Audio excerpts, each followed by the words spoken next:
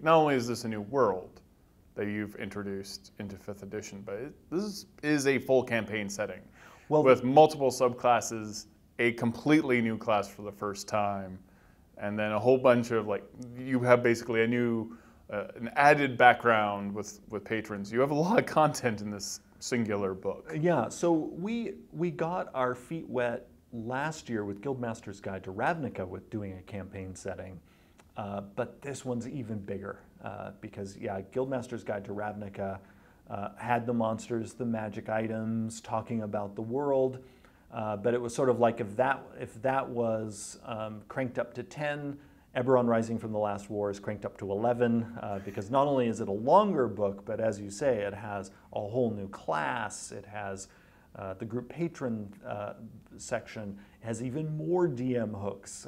So yeah, it is a lot. And this book has been occupying us for over a year, and you know, it's one of those things. We're always working on things way in advance, and then just, you know, we keep our mouths shut. Yeah. And so it's been a lot of fun working on this, and this has been a hard one to not talk about because it has been so fun to work on it. So I'm glad we finally get to talk about it, and that this November people will be able to get their hands on it. What is the name of the book? It's Eberron Rising from the Last War. Why is it called that? It's called that because we really made an effort throughout the book to stress that defining feature of what this world is, that 2 years ago, the world came out of a war that lasted for 100 years. And there's no part of life in Eberron that hasn't been touched and shaped by that. Basically, it's sort of like the rubbing the sleeps from their eyes as they step out of this decades-long war that could have destroyed everyone. And because of that war, because of all of these nations spinning up their magical industry, they're now in peacetime, but with magical inventions that the world didn't have before. You know, the world now has lightning trains, plentiful airships, warforged people who were created to be simply soldiers in the war suddenly have independence.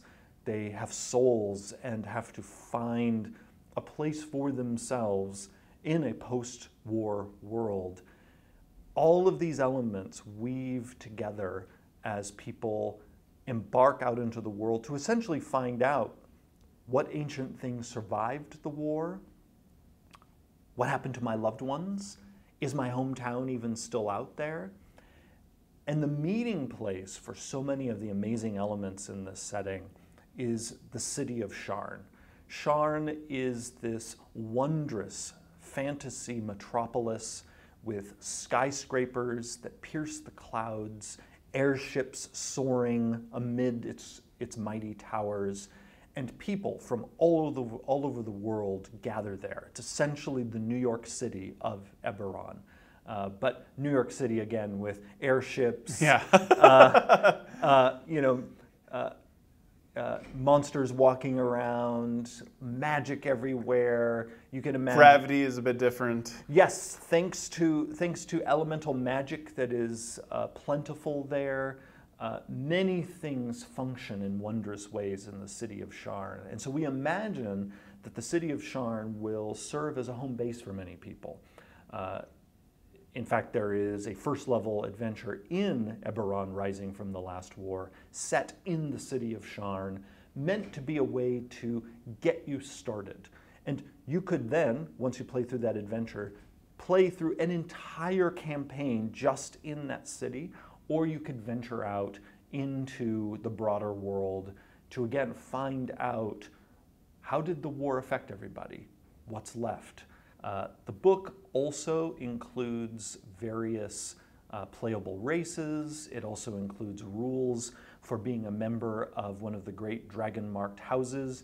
The dragon-marked houses, for anyone who's unfamiliar with Eberron, are essentially corporations, but corporations run by families that are united by these things called dragon marks. They're essentially these magical tattoos that appear on certain members of the family, and these marks have in them different magical abilities.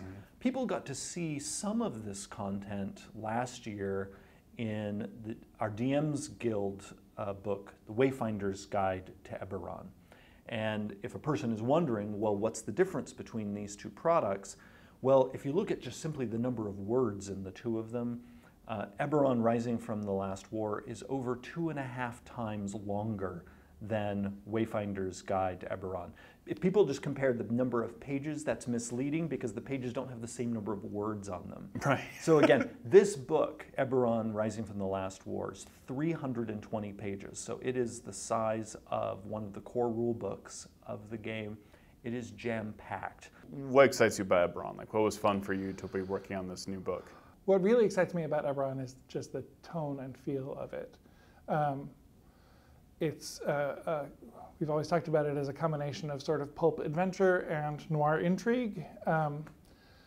So like the campaign that I ran years ago involved sending the characters off into ancient ruins in a very Indiana Jones heroic sort of way, but then behind the scenes was an agent of the Order of the Emerald Claw who was posing as an ally for them and a mentor and a patron for them, and turned out to want their things for nefarious purposes. So that blend of we're doing awesome adventure-y stuff in lots of really dramatic landscapes with all these forces working both behind the scenes very subtly, like the Dreaming Dark, and sometimes very overtly. For those that don't know, what is the Dreaming Dark? The Dreaming Dark is a force of evil that lurks in the plane of Dalquor, which is the plane of dreams. Hence the Dreaming Dark and a force of darkness. Yeah, that pretty much sums it up. Yeah, that makes sense. So the race of Kalashtar, which we saw in the Wayfinder's Guide, are sort of fugitives from this force. The Quarry dominate the continent of Sarlona across the sea, which we don't really see a lot of, but their agents are over in Corvair doing mischievous stuff and sneaking their way into dreams and hunting down the Kalashtar and all sorts of good stuff. There's 2 additional planes of existence within Eberron. There's a whole bunch. Okay, so what are the different planes of existence that exist within the Eberron universe? Eberron exists within its own sort of microcosmology. The story that we crafted in the Wayfinder's Guide, Jeremy Crawford and Keith Baker mostly worked out together, was that it was intentionally sort of hidden away to keep it safe from the extraplanar forces like Lolth and Asmodeus and all these things that Groomsh that love to get in and meddle with mortal races, and even gods like Moradin or Corellon or Pelor. So it exists in this little bubble, but then you have the material plane, a micro-material plane there, and these other small planes that orbit around it. So there's Fernia, the Sea of Fire. There's Risia, the plane of ice. They don't correlate directly with planes in the standard D&D cosmology, and so there's a weird thing where demons and devils and angels who all have a fiery theme might all live in the plane of fire rather than their own separate planes. That doesn't mean they get along. Yeah. But so the origins of celestials and fiends and elementals are not necessarily what you're used to. We talk about the possibility of the Ring of Sybaris, which is this ring that surrounds the world of Eberron, of it being breached and something from another D&D world getting into Eberron, or vice versa, someone from Eberron getting out into other D&D worlds. Right. Which is actually the case for the NPC Vi I actually play in Acquisitions Incorporated. This hasn't been revealed yet in AC Inc., but I can reveal it here. She is actually originally from Eberron. Oh, nice. And I won't reveal yet how she's able to do it, but it is actually because of something that is a part of Eberron's story that she is able to slip into other worlds. And that, I think, it's going to be fun for people to explore whether they want to keep Eberron sort of tightly contained within itself, or they want to explore the possibilities of things from the other D&D worlds creeping in. Like you can imagine, which I love. You can imagine some of the big bads that threaten other D&D worlds. Yeah. Suddenly realizing there was this other world that was hidden away.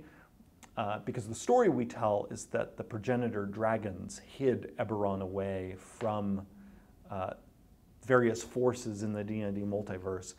But if the DM decides to go this direction, those forces might have found it. And you can imagine somebody like Asmodeus or Lolth Right. worming their way into this world that just emerged from this catastrophic war and maybe causing some new trouble. Now the thing is Eberron has plenty of threats of its own. So if a person wants to focus on sort of the homegrown threats in Eberron, Right. this book has them covered. Something else this book has is a bestiary. We have a chapter of monsters, and among those monsters, we also stat out some of the really big bads of the setting. I mean, there are people familiar with Eberron would expect us to stat out the Lord of Blades, and who is basically the leader of a group of Warforged who want to violently, if necessary, form a place for themselves in the world. The Lord of Blades is there. But we also even stat out some of the mythical overlords, the fiends, who in Eberron's stories have often thought to be behind many of the world's greatest evils. A couple of them get statted out. Some of the horrific Dalkir are statted out in this book. So there are plenty of awful things for people to oppose in their Eberron campaigns without going, to the broader multiverse. But if you bring in those things, I think you're going to make a pretty amazing story mix. If you want to make enemies, there's plenty of enemies in Eberron already. You don't need to leave to find some more. Yeah.